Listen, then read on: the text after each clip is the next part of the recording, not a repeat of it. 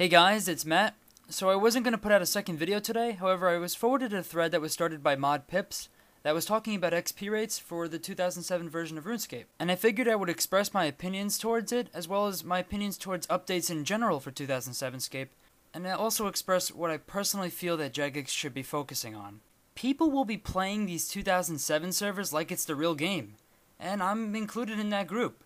If we do double XP rates, 2007scape will feel like a private server. Some critical updates, like God Wars, Claws, the PJ Timer, etc., would have to be voted upon, but when we start going for things like double XP, it just taints the image of 2007. Remember guys, that the game back in 2007 was hard.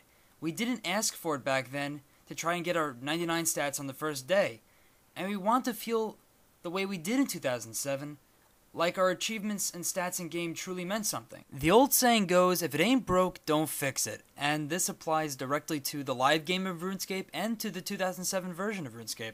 I personally believe that the majority of the player base that supports this initiative does not want much added to the 2007 version.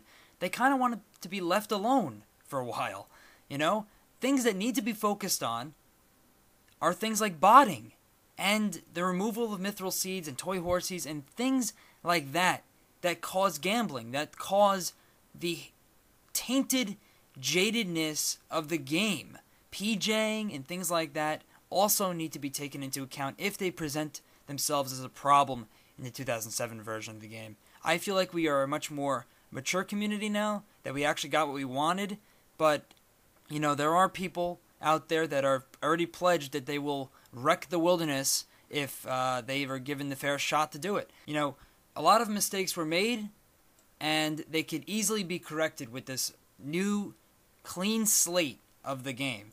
You know, and if there are big updates that really have a backing by the community and have a full support, then they should be added into the game. You know, right now, though, I feel like this nostalgic rush is for that game as it stands right now. With only maybe a minor few amount of updates that need to be added in. The real regulation and the real purpose for the team, the maintenance team, is to make sure that it stays a pure community and stays nice and not jaded, so that the game has a chance to grow. That old community has a chance to grow and refine itself to the point where it is actually a thriving community. There might be some things that I'm missing here though, so what do you guys think? If you realize something that is either positive or negative about my approach, please leave a comment below. I'm trying to get as much feedback as I can about as many ideas so that I can continue to forward them over to the JMods. But just remember, we have to be mindful about the mistakes that were already made and that have caused things to snowball to this point, both in the live game and in the game's previous history.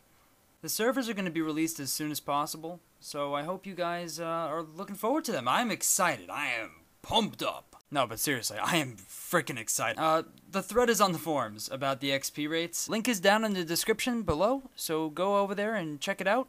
And be sure to leave your feedback, because that's where jagex takes player feedback and uses it to decide if they're going to implement something into the game. Just a quick update on the poll. It's still rising fairly well. We went up over 25,000 votes today, which is really awesome.